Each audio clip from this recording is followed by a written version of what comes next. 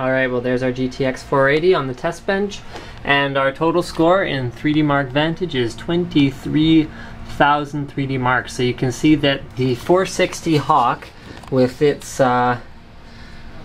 fairly outstanding overclocking performance, my understanding actually, based on talking to a couple others who have sample cards and to the team at MSI, is that mine actually was a subpar overclocker for a Hawk. So this is kind of a worst case scenario, but even then we're able to get within spitting distance of a stock GTX 480, and the difference in price is probably the most interesting part, because here, hold on, I got a bunch of stuff on my screen that probably there's no need to show to the entire YouTube audience. 480. By the way, for everyone who keeps complaining that I'm not running Windows 7, I am now running Windows 7 on my work machine.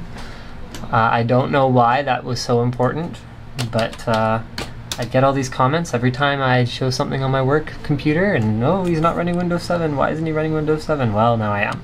Okay, so $549.99 for a 480, and for a 460 Hawk, wait for it, bam, $269.99. So, I mean, yeah, if you can afford a 480, you know what? Yes, it does perform better. Yes, it will continue to overclock past what we were able to achieve with a 460. Remember, that's like maxed out.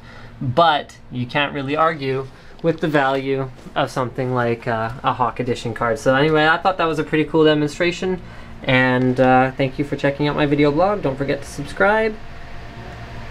And that was GTX 460 Hawk versus GTX 480 not Hawk.